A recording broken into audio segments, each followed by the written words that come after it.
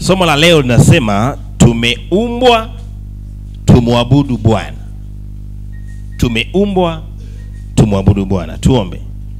Mtakatifu Baba wa mbinguni, asante sana kwa mchana wa leo huu wa saa 6 kamili tunapoanza ibada ya leo na kuumega mkate wa uzima ukatulishe. Mimi ukanitumie tu kama chombo chako kufikisha ujumbe ambao watu hawa Baba watasogezwa karibu na msalaba wako.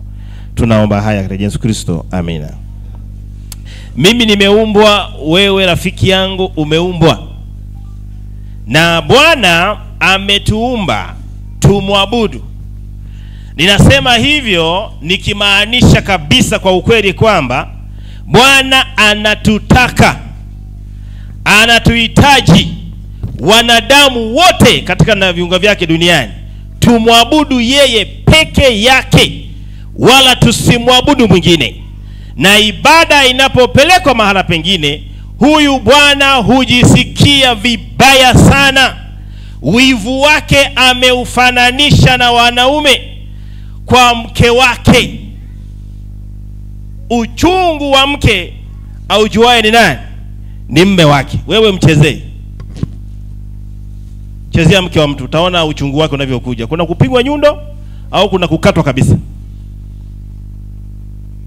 Sasa Bwana ana wivu sana kwenye swala la ibada. Hataki ibada ipelekwe mahala pengine, anataka mahali pake. Lakini kwa nini nasema ya kwamba tumeumbwa tumwabudu? Wewe ulipoumbwa tu au ulipozaliwa, automatic katika mfumo wa maisha yako umewekewa system ya ibada. Haijalishi ibada hiyo utaipeleka kwa Mungu au utaipeleka kwa nani, lakini hakuna mwanadamu duniani asiyekuwa na ibada. Na ndio maana sasa tunaposema tumeumbiwa ibada ndani yetu, tujue mahala pa kuielekeza.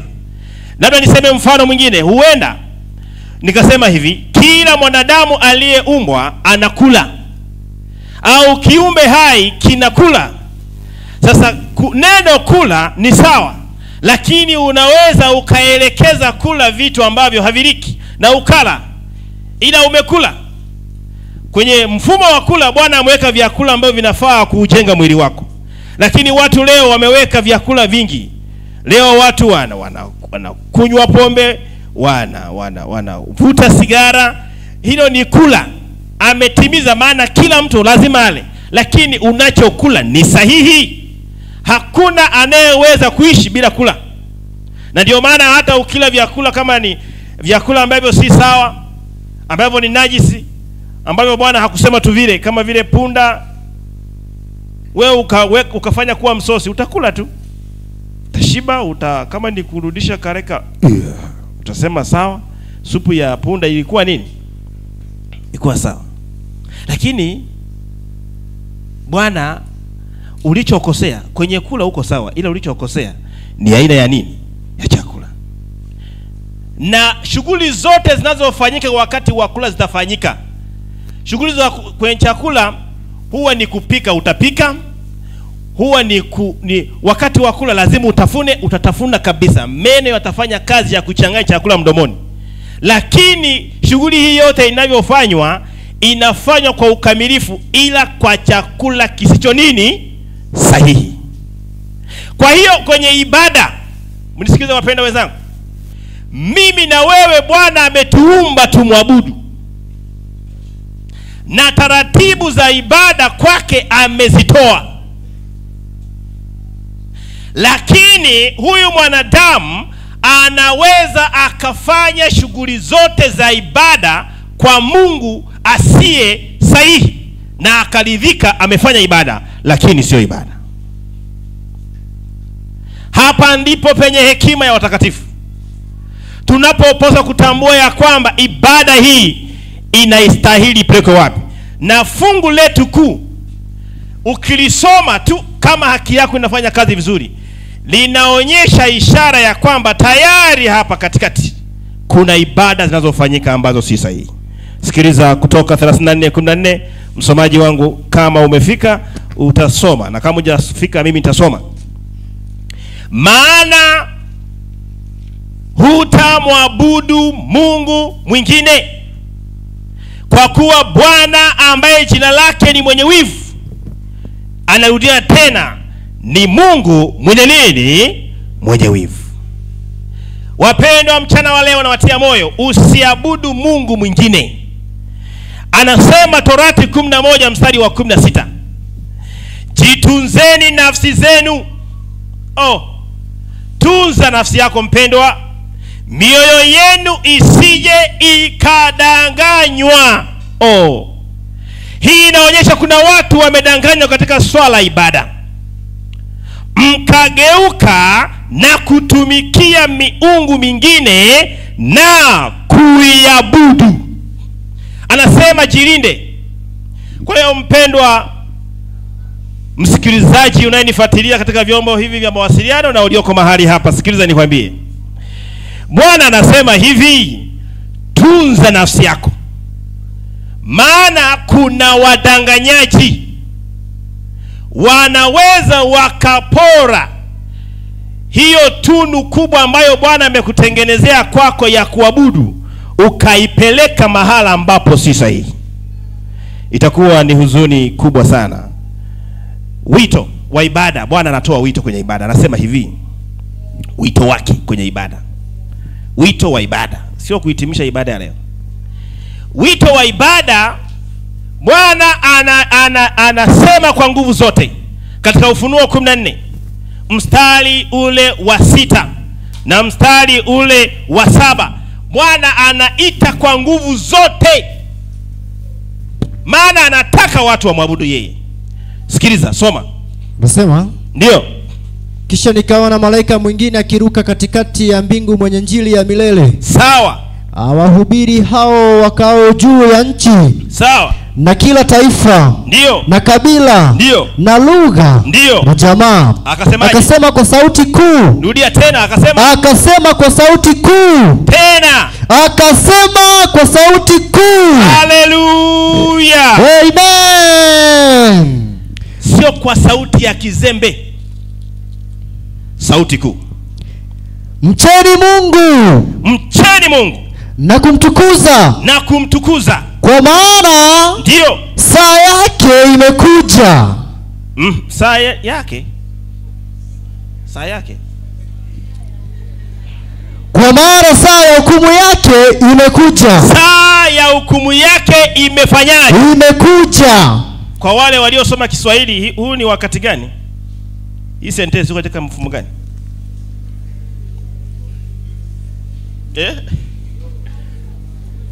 Wengine tulisoma Kisukuma. Wakati uliopo mtimilifu. Wakati uliopo mtimilifu. Kwa hiyo saa ya hukumu jamani ipo. Na ndio maana anasema kwa sauti kuu kwamba saa ya hukumu imefanyaje? Imekuja. Kwa lugha nyingine, kama ulifanya kakosa fulani katika taifa hili, huenda uliua mtu ukajificha, huenda ulizalisha mtu fulani ukajificha sura yako, alafu kasikia pale leo humu tumesali na usalama wa taifa amekuja anafanya upelelezi, utaropoka. Unakuwa mtakatifu kuliko watakatifu wote ili wasikuhisi.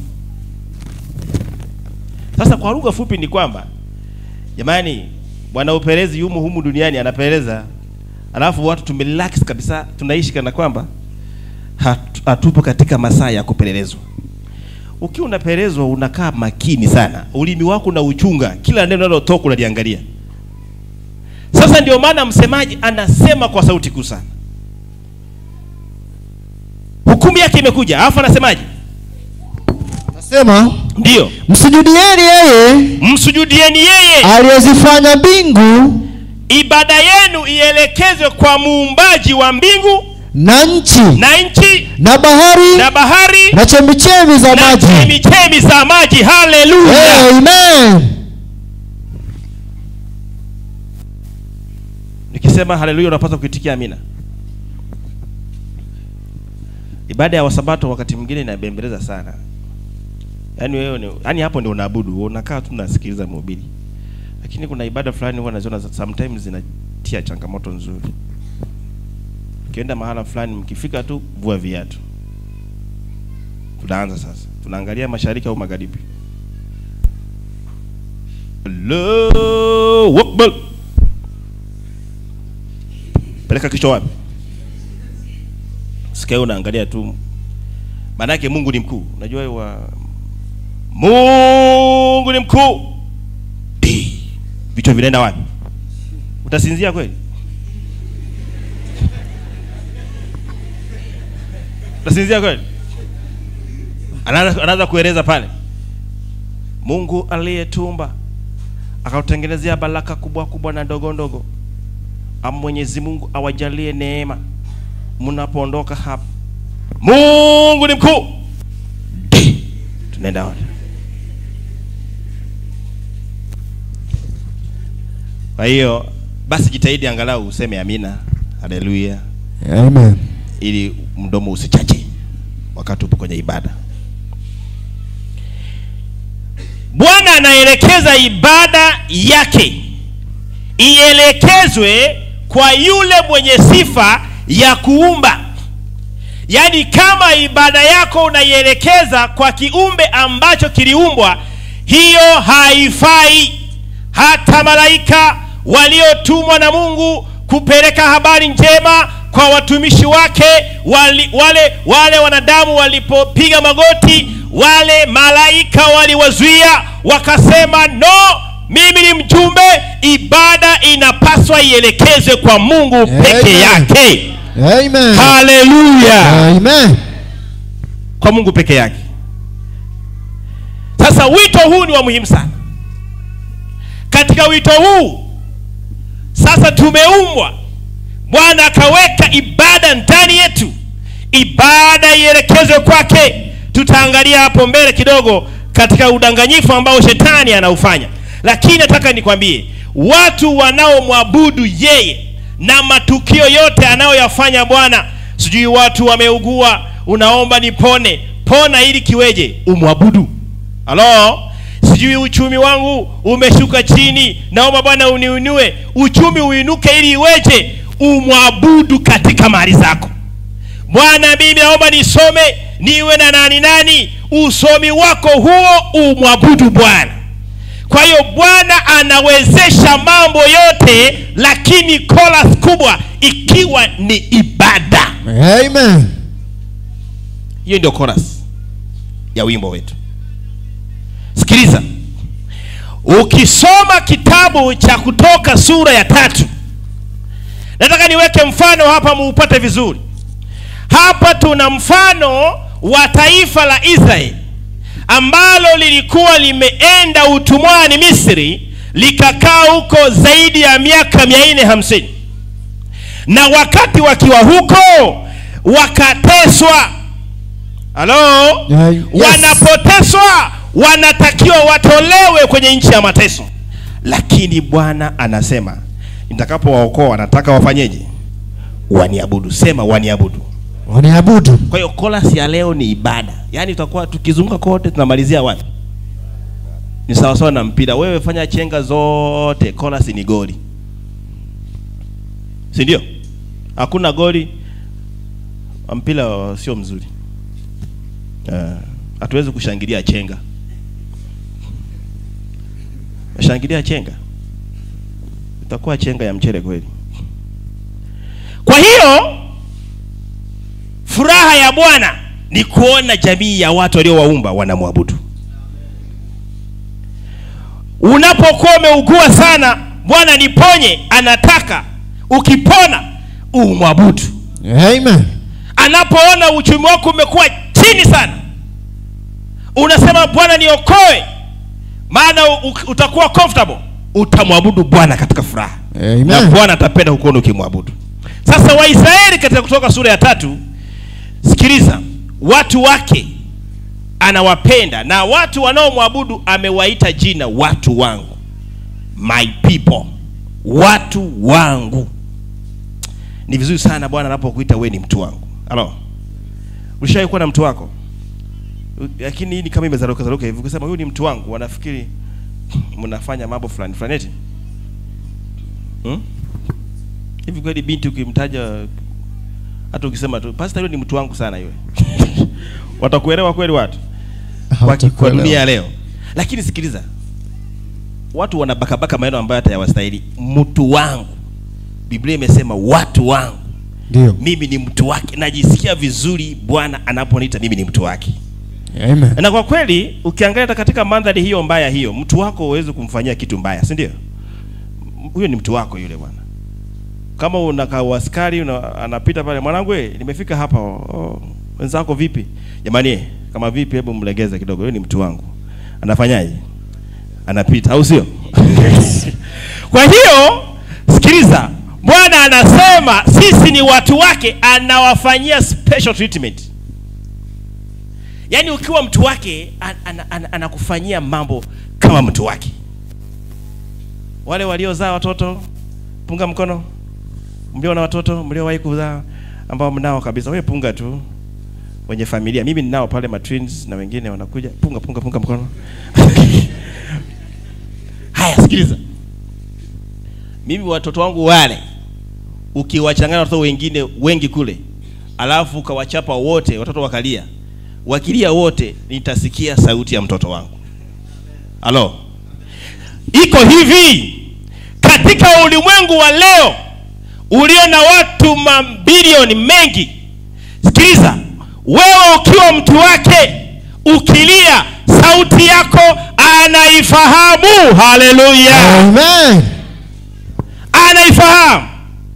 Ndio, watu wengi wanalia, ajira zimekuwa adimu, lakini sauti ya mtu wake anaifahamu. Ndio, watu wengi wanalia magonjwa, ukilia wewe wake anashuka mara moja, maana nimesikia sauti ya nani? Ya watu wangu. Ndicho hichi ambacho tunasema hapa. Soma marafiki. Kutoka sura ya 3. Ndio. Mstari wa kwanza, tembea. Wa kwanza, neno la Mungu linasema, ndio, basi huyo Musa alikuwa akilichunga kundi la Yethro, tembea, mkoe kuhani wa Midiani, tembea, akaliongoza kundi la nyuma ya jangwa, akafika mpaka mlima wa Mungu hata Horebu. Tembea. Malaika wa Bwana akamtokea, tembea, katika mwali wa moto uliotoka katikati ya kijiti. Tembea, twende. Akatazama, soma, na kumbe ndio, kile kijiti kiliwaka moto, nacho kijiti hakikuteketea. Hiyo ilikuwa ni staili ya wito, ni staili tu ya Mungu. Mungu ana staili zake, na Mungu ni mbunifu. Usifikiri Mungu ni mshamba sana kivile kama unavyodhani. Yaani yeye aliamua tu ngoja moto wake hapa, alafu kichaka chenyewe ni kijani, lakini moto unawaka pale hajawahi kuona. Huo ni ubunifu tu. Halo? Ni sawa sana leo naweza nikaamua nikabuni, nikaja nikahubiri hapa, nikavaa hata gumboot. Kaja nikavaa gumboot, nika jacket na kofia ya kuchimba madini. Ni sawa tu, ni ubunifu. Lakini bado ni Peter yule. Halo? Sasa na yeye alishuka kwa staili hiyo. Maana Musa naye kwanza alikuwa ni msomi. Si unajua hilo? Alikuwa ni msomi kabisa. Aliyesoma akasoma. Leo tunamfananisha ni kama alikuwa dokta kabisa. Alafu ukiacha hiyo elimu kwenye mkono. Unajua kuna wengine mnasoma tu lakini mkono ni zero.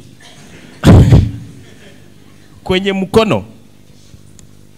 Hivi kwenye bondia tunamfahamu nani? Wale wenye bondia wale ni ngumi za kulipwa. Kwa hiyo zina masharti. Yule sio ngumi za kulipwa. Yule ni ngumi hasa. Yaani ikishuka imefanyaje? Imeshuka kwenye mkono. Hatari. Kwa hiyo hakuwa mtu wa hivi. Ili umpate akusikilize lazima utumie staili mbaya ambayo na yeye itamfanya mdomo wake ubaki nini? Wazi. Maana aliyopitia ni mengi.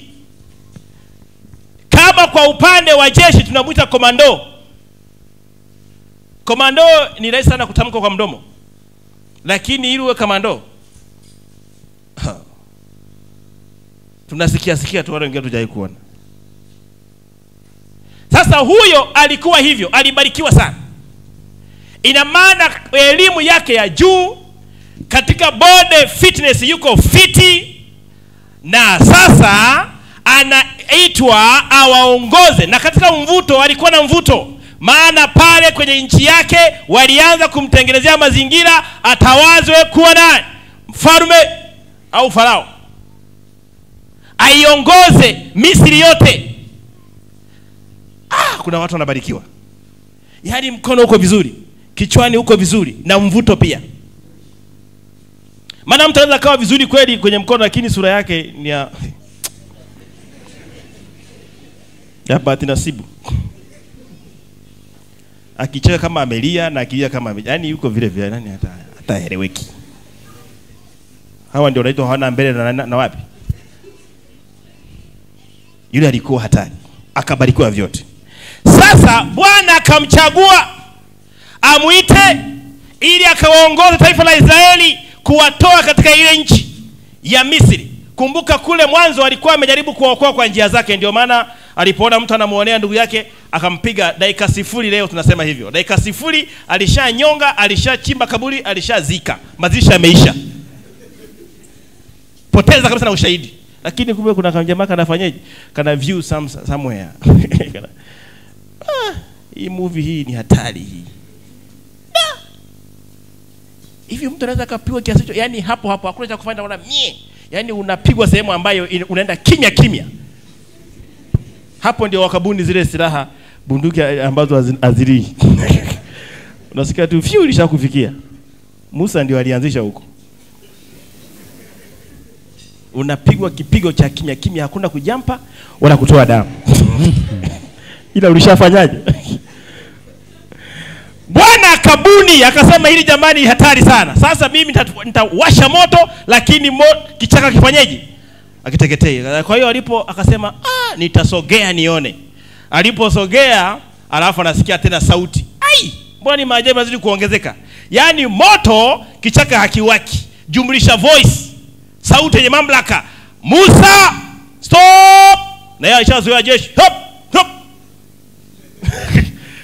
Alishazoea mambo hayo. Kwa hiyo haogopa, akisikia tu sauti voice. Hop, him up. Hop.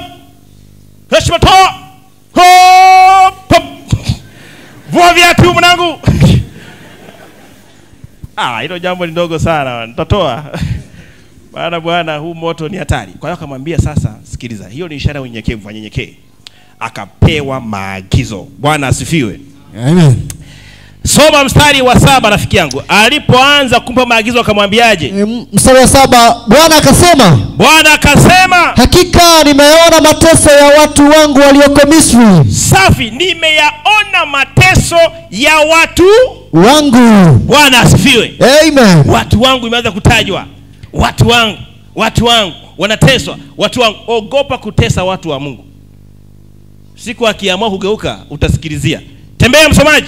Nami nimekisikia kilio chao kwa sababu ya wasimamizi wao. Nimesikia maumivu yao na mateso yao kwa sababu ya wanani? Wasimamizi wao. Leo unaweza ukasababishiwa maumivu na watu fulani. Huenda ni bosi wako, huenda ni jirani yako, huenda ni ndugu yako, huenda ni rafiki yako, amekusababishia maumivu.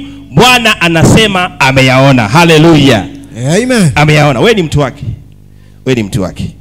Usiwe na hofu. Mstari wa 8. Mstari wa 8. Kwa sababu nimeyaona, nami nimeshuka ili niwaokoe kwa mikono ya Misri. Nimeshuka. Niwapandishe kutoka nchi ile hata nchi njema, kisha pana, nchi ijayo maziwa na asali. Nimeshuka niwaokoe. Mstari wa 10. Mstari wa 10 anasema, haya basi ndio nitakutuma sasa kwa Farao ili upate kuwatoa watu wangu hao wana wa Israeli. Hiyo watu wangu naisoma kwa herufi kubwa kabisa. Watu wangu. Uwatoe. Nimekutuma. Amemtuma Musa akawaokoe watu wake kutokana mateso ambayo wa Misri wamewatenda, maana ni watu wake. Mstari wa 12 anasema, ndio akasema bila shaka mimi nitakuwa pamoja nawe. Ndio. Na dalili ya kuwa nimekutuma ndiyo hii. Ndio. Utakapokuwa umekwisha kuwatoa hao watu katika Misri. Sikiliza. Utakapokuwa umekwisha kuwatoa hao watu katika Misri, mtamwabudu Mungu katika mlima huu. Bwana asifiwe. Amen. Tunarudi kwenye chorus yetu. mtafanyaje? Mtamwabudu Mungu. Yaani hiyo process yote ya kuwasha moto, sijui vua viatu, fanya hivi, lengo na makusudi watu waokolewe, wafanyaje? Mwabudu Mungu. Bwana asifiwe. Amen. Tumeumbwa tumwabudu nani? Bwana. Umezaliwa umwabudu Bwana. Pale ulipougua ukapona, Bwana alitaka umwabudu. Amen. Ile ajali iliyotokea wewe ukawa hai, Bwana alitaka ufanyeje? Umwabudu. Umwabudu. Tumeumbwa tumwabudu. Huu mfano nataka nikupelekee katika mambo ya sifa za watu wake. Hizi sifa naomba uzizingatie. Jambo la kwanza, kwa sababu Bwana ameonyesha njia ya kwamba yeye anataka umwabudu, na ametoa ahadi nzuri za ulinzi kwa watu wake wanaomwabudu. Wewe cha kufanya leo, moja, ukubali kumpokea. Sifa ya kwanza ya watu wake, wanakubali kumpokea. Ili maana mkono wa msaada unapotumwa, ukubali kuupokea. Hiyo ndio kazi yako, kumpokea. Kusema ndio nimekubali. Hebu sema ndio nimekubali. Ndio nimekubali. Hivyo tu. Kazi yote ya ukombozi ataifanya.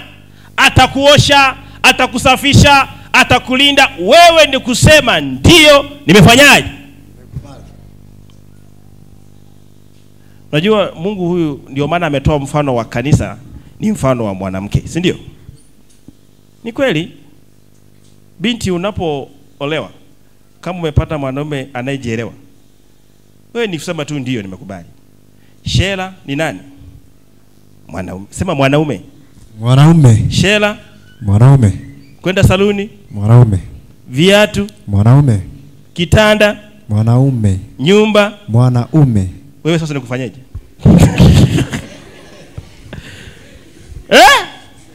Wewe ni ndio nimefanyaje? Nimekubali. Nimekubali. Niwe wako. Kama umekubali wewe wangu, basi mimi nakuhudumia kila kitu. Nakupa kila kitu. Kitambaa, nini, poda, vitu vyote, mpaka watoto nakupa. Nakupa vyote. Bwana asifiwe. Amen. Wewe useme tu kwamba nimekubali niwe wako.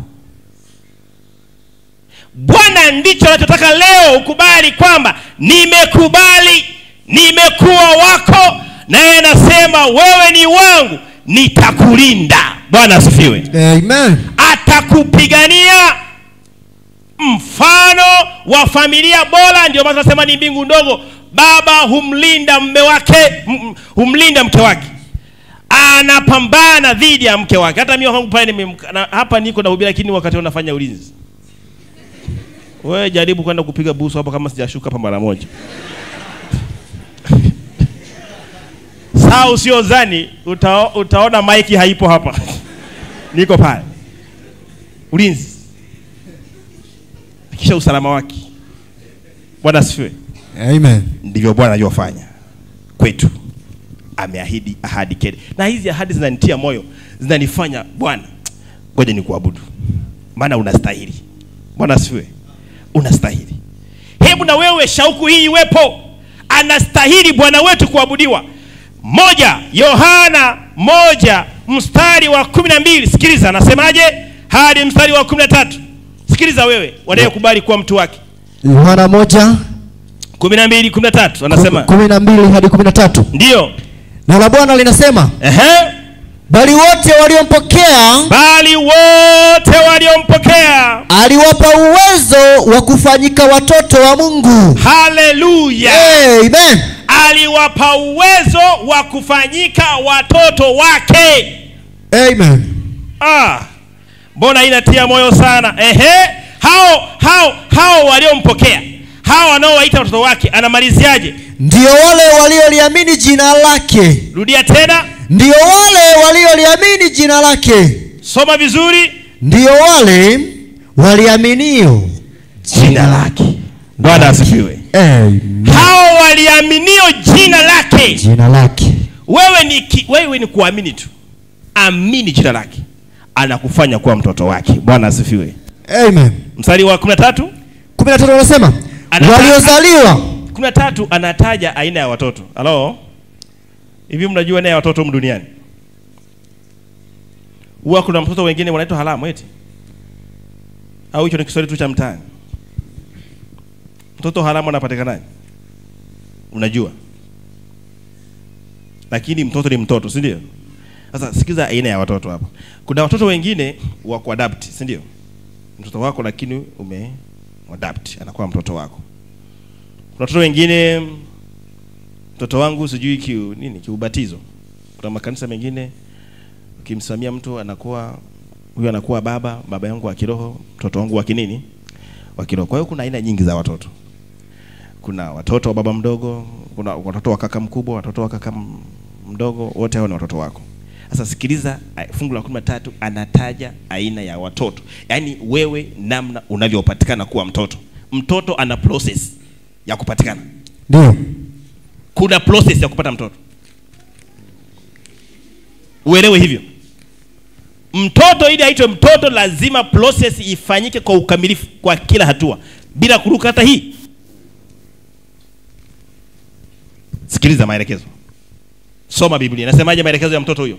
Waliozaliwa si kwa damu. Unasoma sasa kwa mkato. Waliozaliwa.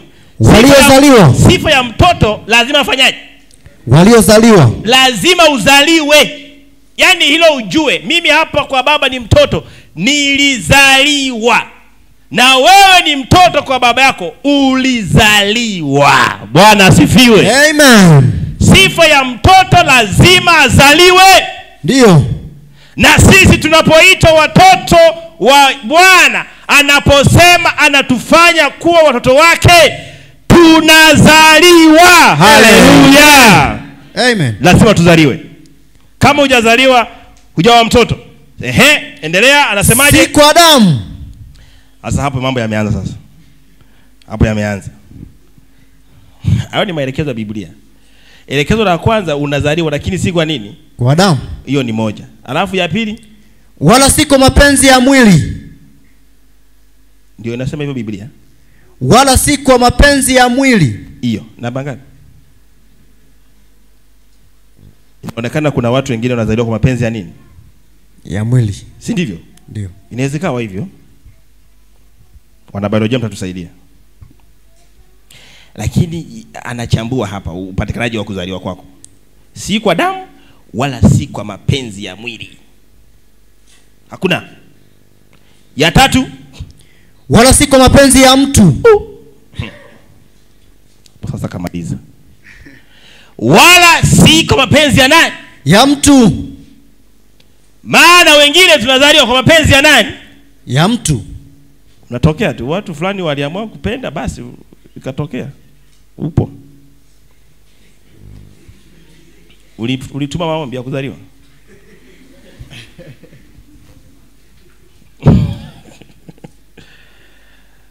Huo ni udhihirisho wa mapenzi ya mtu. Sasa anahitimishaje? Ulipatikanaje? Bali kwa nani? Kwa Mungu. Haleluya. Amen. Haleluya. Amen. Na Yesu anasema katika Yohana 3, sikiliza.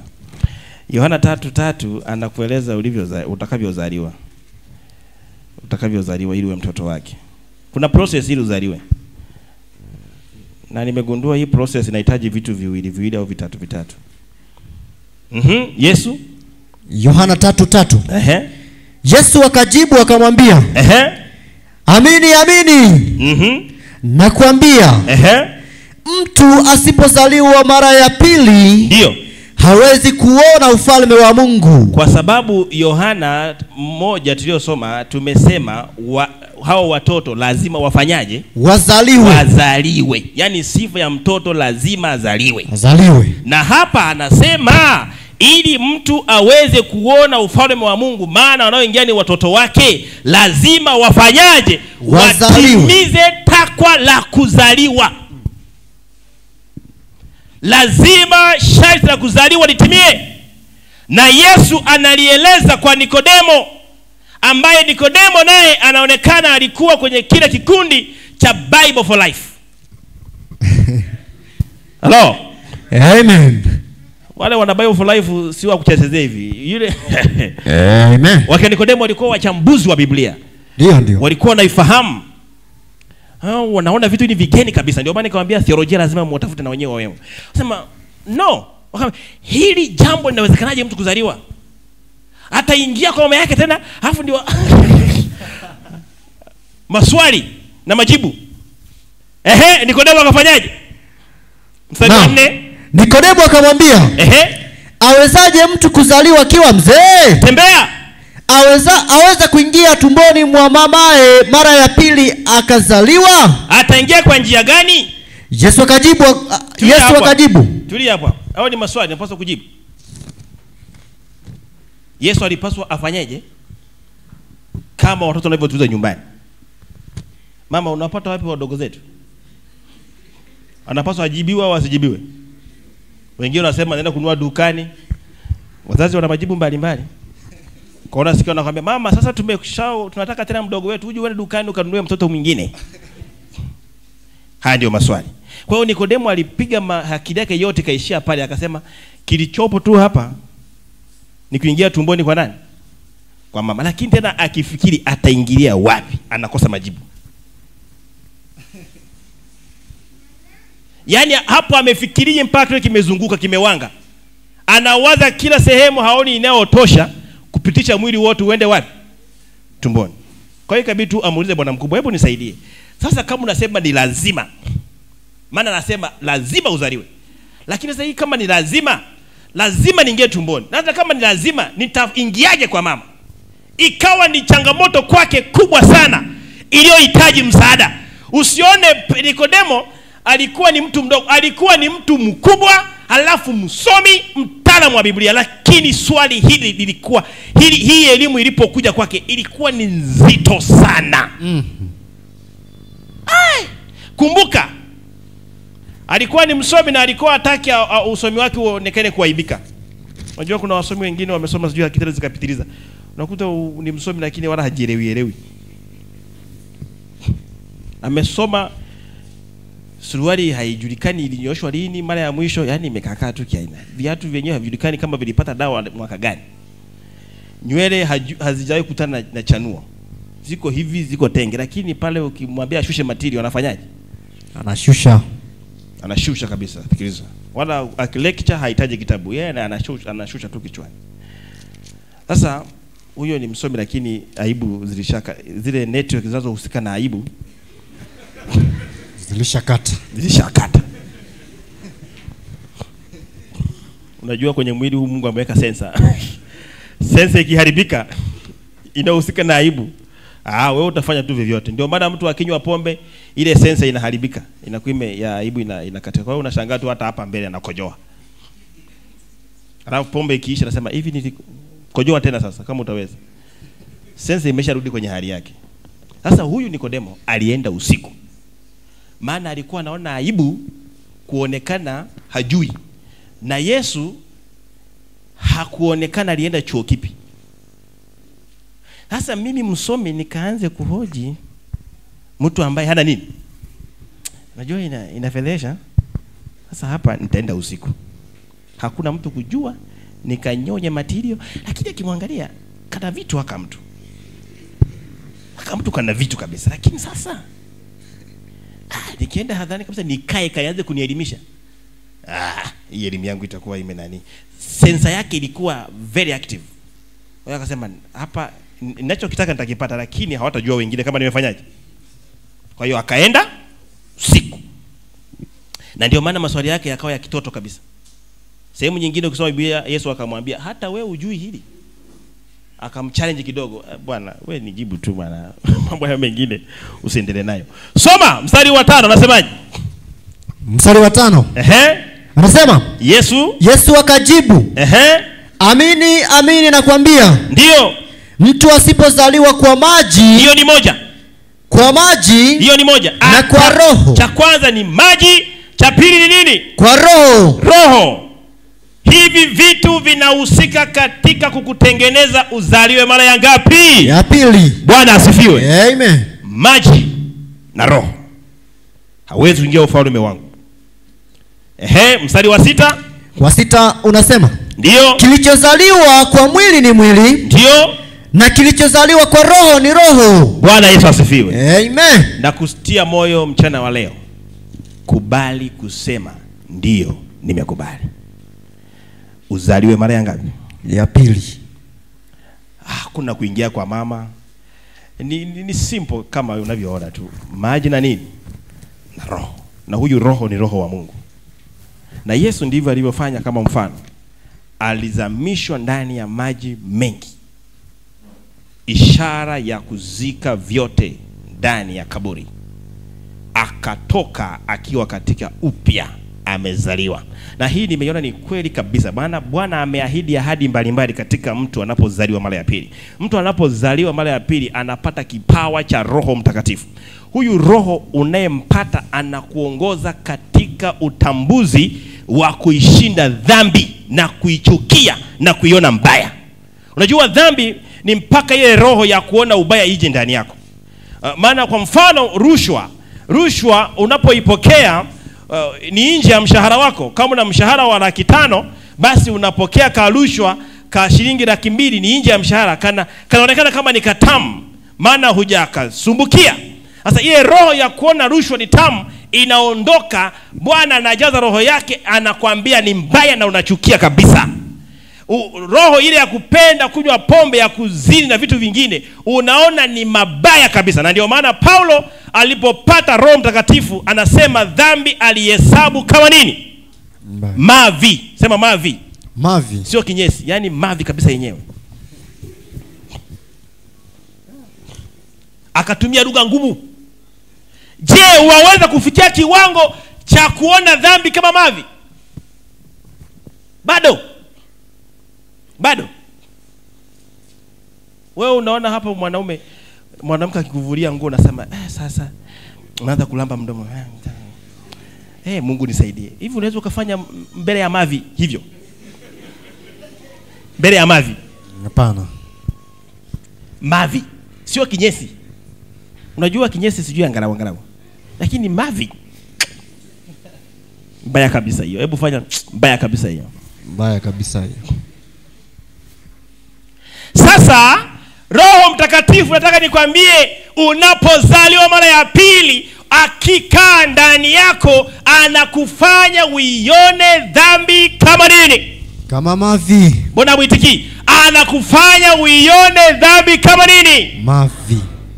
Unasema kwa uso mbaya, sio kutabasamu, maana mavi yatabasamiwi.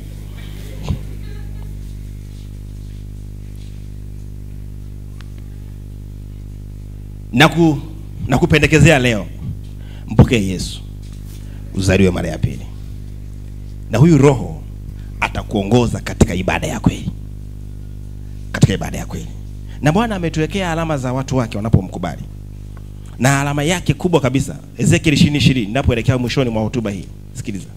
Ezekiel 20:20 anasemaje? 20:20. Ndio. Hii ni alama anayoiweka kwa watu wake.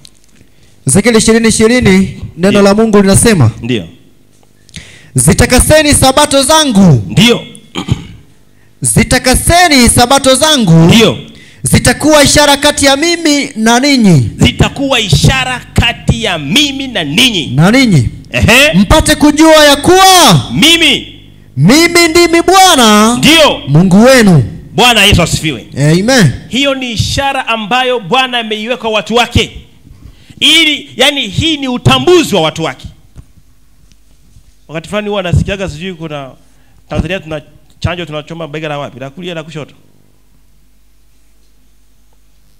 Amjui wote? Ile inayotengeza kovu. Kulia kushoto. Kwa hiyo Watanzania wote ni huku, si ndio? Bwana, unaweza ukaona ishara za Mungu. Unajua mambo ya Mungu ni simple sana, ndio maana watu wameadharau. Siku moja kanisani tulikuwa na mchango wa kama milioni 10. Na tulivyopiga zile milioni 10 tukaona kila mshiriki anapaswa achangie ngapi? 200. 200, 1, 2. Tukitoa tunapata milioni ngapi? 10. Waliotoa 200 hawakufika hata 10. Kwa wakati mwingine nahisi mambo yakiwa simple sana watu wanaona kawaida, wanayapuzia. Lakini wangepangiwa kila mtu 200,000 huenda wangetoa. Zingefika hata milioni ngapi? 5. Lakini kwa sababu ni 200 wakaidharau mpaka wakairisha. Kwa hiyo ishara hii ya kwamba eti sabato ndio kile inaonyesha kwamba hawa ndio watu wangu, watu wanaichukulia kawaida kabisa. Lakini nataka nikwambie hii ni very strong. Hii ishara. Maana kwenye ishara hii imetengenezwa nyingine bandia inayofanana na yenyewe kila kitu. Sikiliza. Kwenye ulimwengu wa leo katika habari ya sanamu wameimprove sana. Zamani ukisoma Biblia inasema hivi, sanamu zao haziongei, hazihami, hazisikii. Siku hizi wanatengeneza masanamu ambayo unaoliongelesha. Hello, how are you? I'm okay. Ninakusaidia. Ninakuuzia kama ni kitu. Hiyo neto ni nini wametumia Kiingereza? Wametumia ni robot eti. Lakini ni sanamu. Hiyo robot tu ni neno tu, lakini ni nini? Ni sanamu. Sanamu. Ambao limeimprove sana. Mengine mpaka anaendesha gari, mengine mpaka anahudumia mahospitalini, nimesikia. Zia anafanya operation. Masanamu yanafanya operation. Watu wameimprove sana. Lakini pamoja na kwamba hilo sanamu linafanya operation, haliwezi likawa mtu. Halo? Haliwezi likawa mtu. Hilo li sanamu hata kama lina operate ndege, linairusha, weka nini na shuka vizuri kabisa inapanda, haiwezi rubani sanamu akawa mtu. Watu na improve. Na kwa hiyo katika swala la ibada hii Shetani ameimprove kiasi kubwa sana, kiasi kwamba sabato bandia na sabato ya kweli, yani niseme sabato halisi na sabato sanamu, ukiangalia kwa macho zinafanya nini? Zinafanana. Hapa ndipo penye hekima ya watakatifu. Mstari wa 11 Ufunuo 13 anasemaje? Ufunuo 13 mstari wa 11. Mstari wa 11. Sikiliza, hii shani ya muhimu sana ndugu yangu. Neno la Mungu linasema, ndio, kisha nikaona mnyama mwingine, ndio, akipanda juu kutoka katika nchi. Ndio. Naye alikuwa na pembe 2 mfano wa mwana-kondoo. Ndio. Akanena kama joka. Ukimwangalia ni kama kondoo. Ndio. Lakini anaongea kama nini? Kama joka. Mzee mmoja aliwahi kuwa anafuga kuku, wale kuku ambao hawana manyoya sana wale. Vifaranga kamenyeshewa mvua sasa siku moja, kakaona kama kamechunwa, kama kametolewa manyoya. Na alikuwa na kondoo. Aliona maajabu, anaona kondoo anamkimbiza yule kuku, yule kifaranga, alafu anamtafuna. Huwezi amini. Sijui ushawahi kusikia au kuona na wewe. Mimi sikuona, lakini yule mzee alinisimulia sabato hiyo alipokuja, asema nimeona maajabu. Kondoo ametafuna kinini? Kifaranga. Amekifuata kabisa hivi ngam. Sasa kwanza ilibidi asipige, ashangae kwanza akateke. Unajua kuna matukio mengine hata unakuwa kama unaangalia movie hivi. Hivi ni kweli? Ndio. That is true. The condor is eating what? Chicken.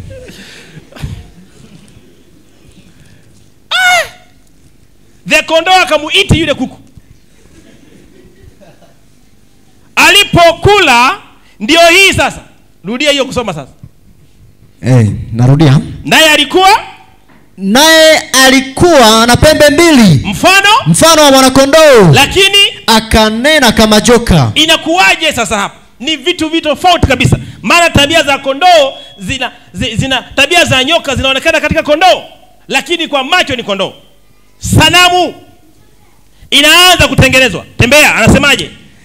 Naye atumia uwezo wote wa mnyama yule wa kwanza mbele yake. Naye aifanya dunia yote na wote wakaao ndani yake wamsujudie mnyama wa kwanza.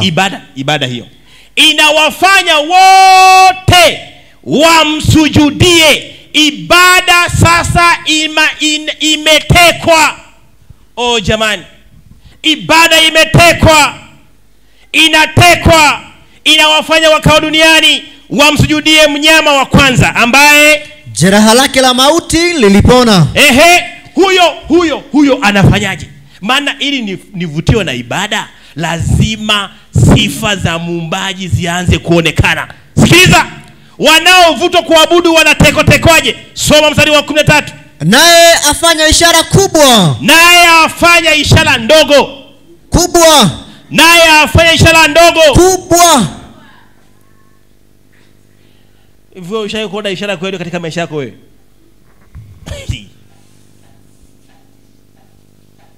Unajua Biblia imesema hivi, sio Mungu wa kweli, lakini amemruhusu kufanya ishara sio ndogo. Nini? Kubwa. Na usifikiri ni mazingaombwe kabisa. Wewe ukija huna mguu, nataka mguu wote. Mguu naota, unaanzia wapi kubisha sasa? Tuambie tu ule ukweli, unaanzia wapi kubisha? Umefikisha sasa hivi miaka 45, ni binti hujaolewa. Alafu naambiwa leo utakutana mwanaume njiani atakuoa. Kweli unakutana mle njiani, unashangaa unakutana bonge la handsome. Unafikiri anakuoa kabisa na mnaishi mpaka leo. Unaanzia wapi kubisha? Unaanzia wapi kubisha? Unaambiwa uende mahala fulani, utakutana na jiwe la dhahabu, funua hapo. Jiwe litakuwa kubwa sana, utauza na utapata hela za maisha yako yote. Jiwe unalipata, unaanzia wapi kubisha? Na wewe kwa kweli mambo yalikuwa yamebadana. Ishara kubwa. Hapa ndipo sasa sanamu inafanya mambo yake. Inaonekana kana kwamba kuna ukweli ndani yake. Ishara kubwa. Endelea. Hata kufanya moto kushuka kutoka mbinguni uje juu ya nchi mbele ya wanadamu. Nataka moto shuka, moto shuka, moto shuka, Dio. Moto shuka, Dio. Moto shuka. Shusha moto Bwana, shusha moto Bwana, shusha. Moto unashuka. Unabishia wapi? Unaanzia wapi kubisha wewe? Ibada. Mungu ametuumba tumwabudu, lakini udanganyifu unaofanywa ni mkubwa sana. Na amesema jitunzeni nafsi zenu, msije mkafanyaje? Mkadanganya. Msije mkadanganywa. Ameruhusu hizo ishara kubwa zinafanyika. Nataka niwaambie wapendwa, katika ulimwengu huu tutaendelea kushuhudia maajabu makubwa, lakini tafadhali nikutie moyo, hiyo ni ibada sio ya kweli. Haleluya Bwana. Amen. Kaa makini, usitishwe na ishara. Mstari wa 14 anasema, ndio, naye awakosesha wale wakao juu ya nchi. Wote watakoseshwa. Kwa nini? Kwa ishara zile alizopewa kuzifanya mbele ya huyo mnyama. Ndio, akiwaambia wakao juu ya nchi kumfanyia sanamu yule mnyama. Aliyekuwa na jeraha la upanga naye akaishi. 15 akapewa kutia pumzi katika ile sanamu ya mnyama. Ndio hiyo. Hata ile sanamu ya mnyama inene. Unaanzia wapi sasa? Sanamu inaanza kuongea. Ukisalimia shikamo, marahaba, nikusaidie nini? Hiyo ni akili, sio mtu. Ni nini? Sanamu. Si nimewaambia leo unafanyiwa operation na sanamu, unajisikia vibaya. Pole. Inayokuambia pole sio mtu. Ni nani? Ni sanamu. Sanamu inakwambia sindano sasa sindano, pole, inasukuma dawa, inafanyaje? Inaenda pole, utapona, utakuwa okay, you'll be okay. Will be okay. Sanamu inaongea. Unaanzia wapi? Ukitaka kujua kwamba ni sanamu, useme vitu ambavyo havikusetiwa kwenye hiyo nini, ndio utajua mbona hii kitu kumbe sio sawa. Maana kuna vitu ambavyo ni program, vimekuwa programmed mle. Kwa hiyo ukienda nje na program, na yenyewe inakutema kwenye mfumo. Kwa hiyo hamwezi kufanya nini? Kuelewana. Sasa yenyewe imetengeza mfumo utembee kwenye mfumo. Wanasema ukiingia kwenye mfumo utapigwa za kutosha, si ndio? Wale washabiki wa mpira. Ukiingia kwenye mfumo unapigwa za kufanyaje? Na kutosha. Ukiuelewa mfumo basi unapata bahati. Kwa hiyo ukiingia kwenye mfumo wa sanamu, utahudumiwa, utaondoka ukijua nimehudumiwa na mwanadamu mwenza. Ni bonge la sanamu. Kwa hiyo hii sanamu inapewa uwezo wa kunena. Rudia hapo. Akapewa? Anasema? Ndio. Anasema akapewa kutia pumzi katika ile sanamu ya mnyama. Hata ile sanamu ya mnyama inene. Jamani. Na kuwafanya hao wote wasiosujudia sanamu ya mnyama wauawe. Sasa kwa sababu kuna wale anawaita kama vichwa ngumu, kuna wale ambao ni watambuzi. Nasema hii vitu sio sawa. Sasa suluhisho ni kuwaua. Na hii inaonyesha waliokuwa waaminifu katika sabato ya Bwana ya kweli, watu wengi sana walipitia maumivu ya kuuawa. Halo? Yes. Waliuawa. Ukisoma katika historia kwenye vitabu, nenda ukafungue, utakutana hiyo historia ipo iliyoonyesha waliokuwa waaminifu waliuawa sana. Walipoonyesha uaminifu. Nataka nikutie moyo mchana wa leo. Usidanganywe na sanamu zinazoongea. Ibada ya kweli lazima ibaki pale pale, sabato ya siku ya ngapi? Ya saba. Full stop. Hiyo ndio sabato ya Bwana. Sabato zingine zote ni bandia. Mtu atakwambia atatengeneza fungu lake.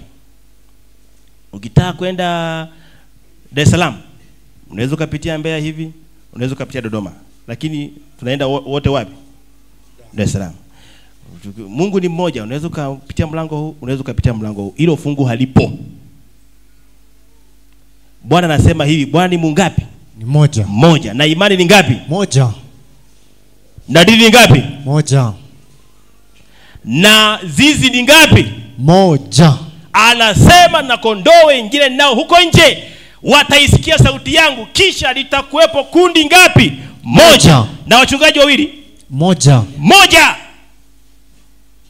Usidanganywe, sabato ni moja ya siku ya saba, Jumamosi moja.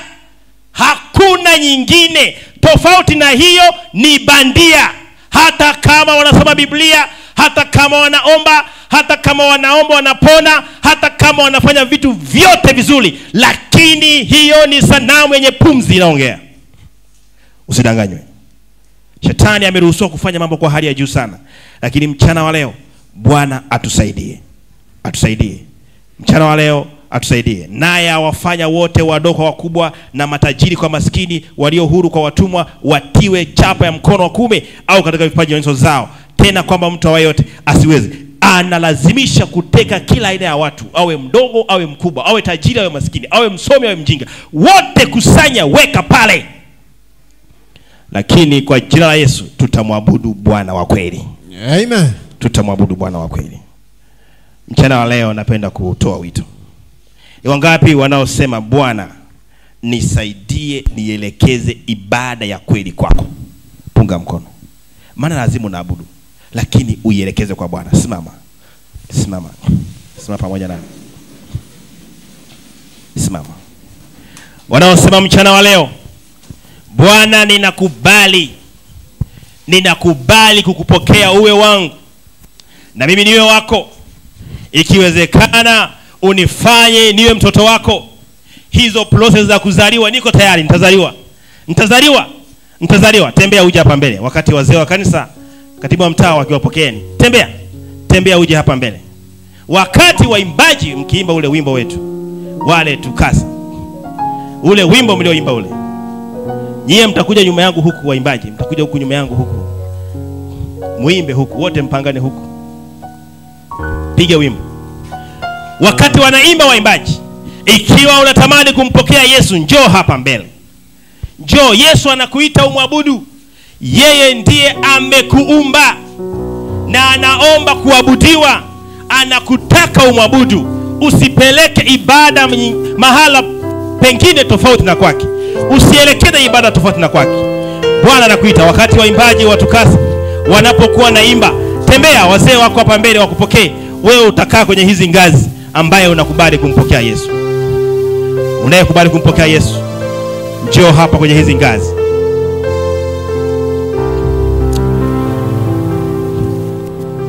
Asante sana, asante sana. Tembea ukiwa nje huko. Viongozi wa TUCASA mnaweza mkawasaidia kuwaongoza watu wakaingia ndani wanaotaka kumpokea Yesu. Mnaweza mkagawanyika, wengine msiimbe wote, wengine wakabaki kupokea watu huko, kuwaelekeza kuja ndani. Waje wajitoe kumpokea Bwana wao. Bwana anawataka mumwabudu. Hata kama sio kuzaliwa leo, lakini unasema ngoja niatoe maisha yangu kwa Yesu. Njoo. Njoo. Yesu anataka uyatoe maisha yako kwake. Tembea hapa mbele nasi tutaomba kwa ajili yako. Tutaomba na hapo tutakuwa tumefikia katika mwisho wa ibada. Wageni njooni, mjitoe, msiogope. Bwana anawaita. Anawaita. Anawaita mpokee Yesu Kristo. Mlio karibu nao watieni moyo, wasindikizeni, muje nao. Wakati mwingine kutembea kuja hapa mbele panatisha, msindikize yule mwenyeji, mwambie twende, mtie moyo, usiogope. Na ukija simama naye, usimwache. Asante sana dada. Mungu akubariki.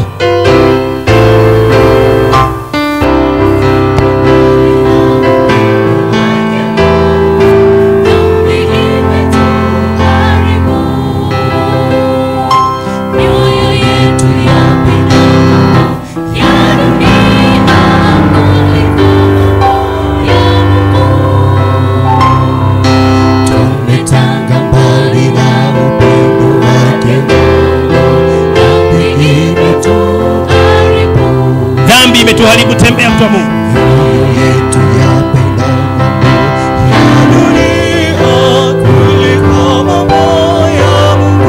Tembea tuombe pamoja nawe. Mrudie Bwana wako. Njoo mbele, usiogope. Njoo. Mrudie Bwana wako.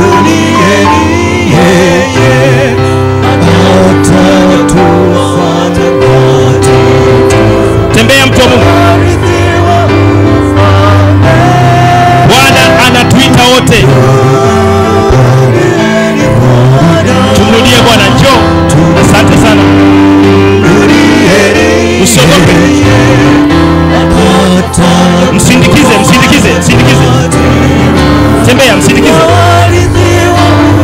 Msindikize. Asante sana. Msindikize.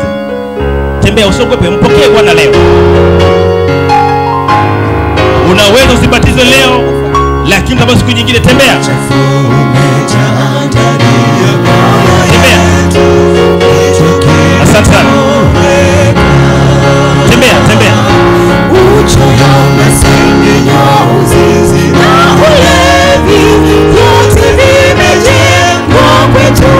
Haya maovu yamejengwa kwetu. Hakuna aliye msafi. Jitoe kwa Bwana kusafisha leo.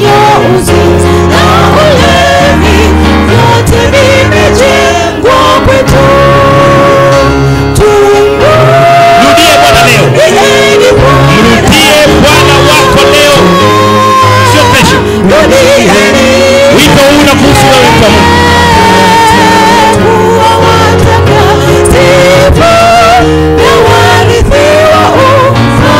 Njoo kwa Bwana mchana wa leo. Bwana anakuita. Bwana anakuita leo. Tembea. Usiogope, tembea.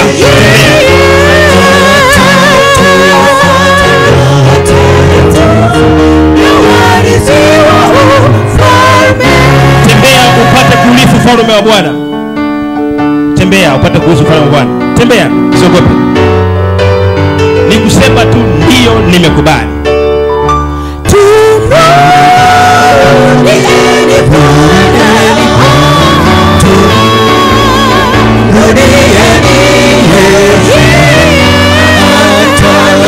Atatufanya kuwa watakatifu. Tembea.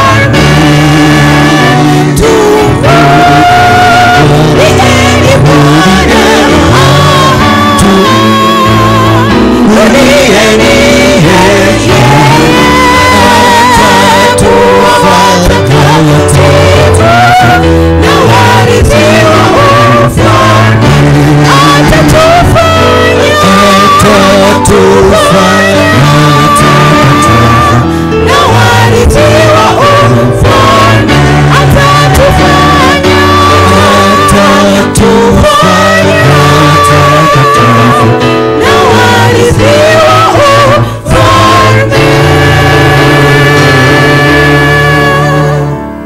Baba Mungu mfalme wetu, asante sana kwa mchana wa leo.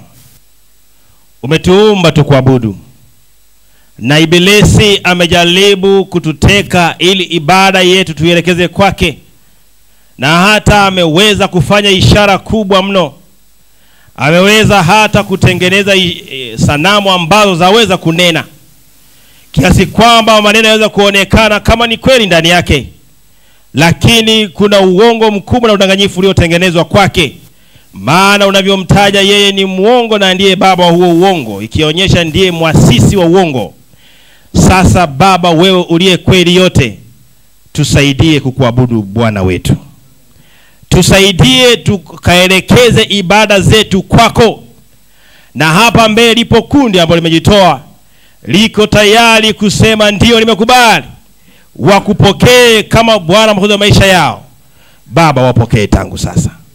Na wageni wote ambao wamehudhuria katika ibada ya leo, ikiwa imeandaliwa na hawa wapendwa wa kanisa la Kisiwani pamoja na wanatukasa wote kwa ujumla, Baba ukawabarikie. Neno la leo lililonenwa na kuyasoma andiko kwa mtakatifu yapate nafasi katika maisha yetu ya kiroho. Asante Yesu, tunapofanya hivyo tunaomba kwa ajili ya uponyaji, ikiwepo katikati yetu kuna wagonjwa. Tunasihi kwa jina la Yesu, unapotuponya mioyo yetu, ponya na magonjwa ya kimwili. Baba wa mbinguni, tembea nasi, ni katika Yesu Kristo tumeomba, amina. Amen. Bwana awabariki sana.